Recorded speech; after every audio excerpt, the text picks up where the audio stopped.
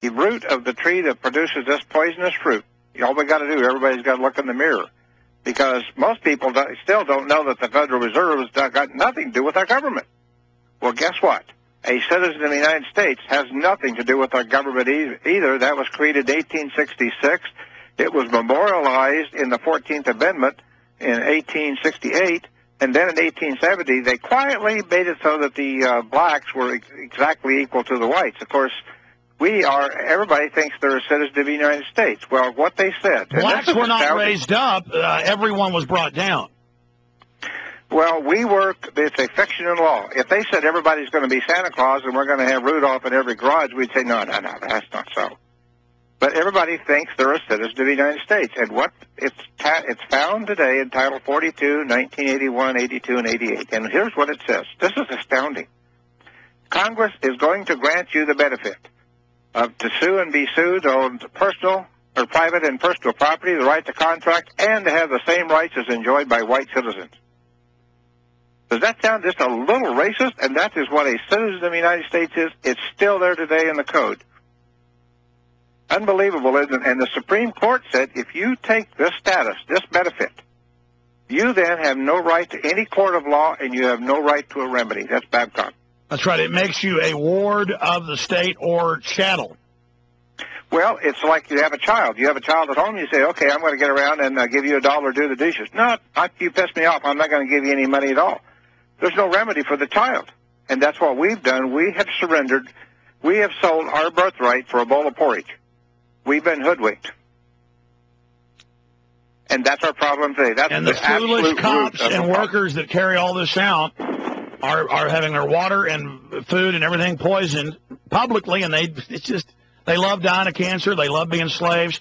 But the average cop is just completely ignorant. They just have no idea what they're part of. Now, and not even all social workers, are in the wicked guild. But now they're snatching old people and taking their money. I mean, now it's just, my God, we're in hell. Well, the thing is, you give people with no accountability to what they perceive as power, and we got Hitlers like Hitler never had Hitlers in Germany. God, there was only one of that sucker in Germany. We got them all over out here because these people, there's no accountability. They just do whatever they want. And they're called agents, and that's why that movie Matrix, because they can just appear anywhere. And when I finally figured this out, we have no government. It's gone, folks. It's because everybody uses the word agency. Well, I got news for all the crooks and agencies in uniform who think it's all funny. Your masters are going to hurt you bad. You think you're part of the system, you're going to find out. Keep laughing. Keep laughing. I mean, Ralph, here's the problem. At the top of the pyramid, I'm sure you know about all the thousands of admitted chemical, biological, radiological tests on the troops and police and others. They kill our troops all the time for 60 years in test to create other cadres of military that will do the killing just as a test. And it's an admitted declassified fact, and the public can't figure out that, of course, they carried out 9/11. I mean, if our government would irradiate 4,500 children, U.S. children, frying them to death just to test radiation systems, but they wouldn't kill you on 9/11. I mean, it's a wonderland for psychos, isn't it? Well, it is, and it's just like I look for black and white issues, what I call a bright line. Oklahoma City, they had all kinds of video cameras. You know what's missing in Oklahoma City? There's no hole in the ground out in front, so therefore there was no fertilizer bomb. It's all a freaking lie. And they won't release the videos, and the FBI that's seen it say that. So, no, these are the TV camera videos of all the different out of the helicopters they were flying around and where the holes. I know those. I agree. There's no hole. I agree. I'm saying, but then the close-up videos they seized. Yeah, you go to 9/11, the Pentagon. There's no plane. There's no motors, and there's no people. And the towers, there's never been a steel building come down yet, and 2 of them came down in the same day within hours, and then the other building 7, you can see it go down, and we listen to Dan Rather or some other idiot. The Gardasil vaccine admittedly kills people. They admit it in their own insert. It says this gives you cancer, this kills you, and they run out and inject themselves. Have you heard the latest? They're going to put 3 to 8-year-olds on statin cholesterol drugs? Oh, God. I mean, it's hell force, ladies and gentlemen. You understand? There's two interesting things that I was watching. One is I watched what happened in Texas when they kidnapped, and that's what they're doing. They're kidnapping children for money, for slavery. They kidnap them, hold them for ransom, and they sell them off. The interesting part is what happened in Texas when they took all those children. They filed a mandamus, and a mandamus is to obey your rules and regulations. Now, this is what I've come up with, and this week we are finally attacking the IRS. Because they must follow their rules and regulations. That's the only thing that holds them accountable. The code laws is a waste of time. That's just the marching orders. The statutes, or they call them statutes, or the state. It's all baloney. They are not bound by it. The only thing the courts are bound by, the only thing the agencies are bound by, the only thing that the agents are bound by is what's published in the Federal Register. And I know there is some success with that. The problem is that they will only accept that from higher directives of someone higher up the totem pole, and these Mormons had a boatload of money, and the government's so hated now, it was a PR backfire. My whole issue is that they selectively enforce even their own codes and regulations, as you know. Well, they do, but I've been jerking the judge around here. I provide research material that we're going to fight this, and we've been starting now to jerk these judges around. I've got 2 summary judgments on the killed commercial stuff here in the last 3 weeks. But we're going to see how this plays out, because this is the only thing that binds these people, because they don't work for us. Now, getting back to the Hell Force, let's just go over the makeup of the Family Destruction Services, their own books they take in college say the family's a disease to be eradicated. We provided all those to you. So their job, eradicate the family, break down homeschoolers. They viciously hate Christians.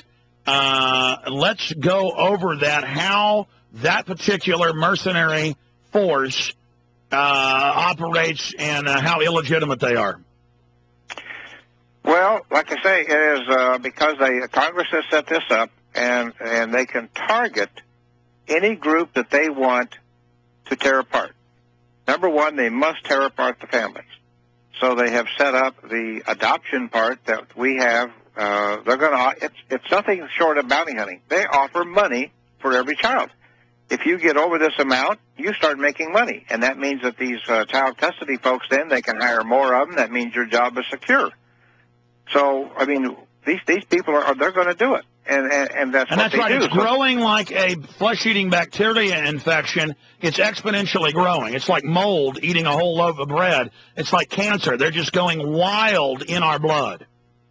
Well, it's like the Act of Congress says we take the average of the last 3 years baseline.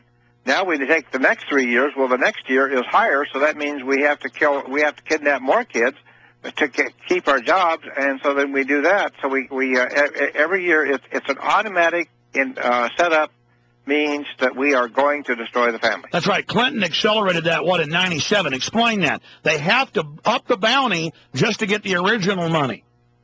Well, right, and every year the numbers keep going up, the number of children in the system. Well, of course, if your job depends on kidnapping a child, what are you going to do? You're going to go kidnap them, and where do they find them? They have the schools and they have the hospitals to where they send them the information of any child that has a bruise or anything. It's worse than that. So Let me give you an example. You're at the hospital having a baby. This just happened to me, and I go there because I know the doctor. She's a fan. She's not bad, but the system is. And I've already had 3 children, so I know how it is, and I'm in there.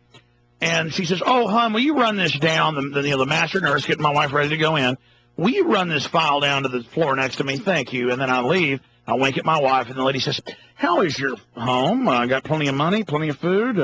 That's enough to take your kids right there. "Is your husband nice to you? Got a good relationship?" "You can tell me, honey." And she's right there at a computer hooked into the police. Not telling you, not reading your rights, nothing. My wife says, "No, we're fine. We're great. We're doing good."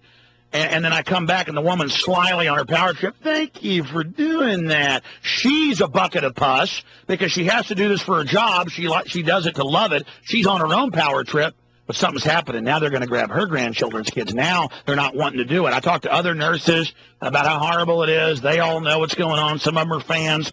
But the point is this is it. You are being reported on everywhere. Go ahead, Ralph. Well, like a lady that I've been helping here, She was in there, and they took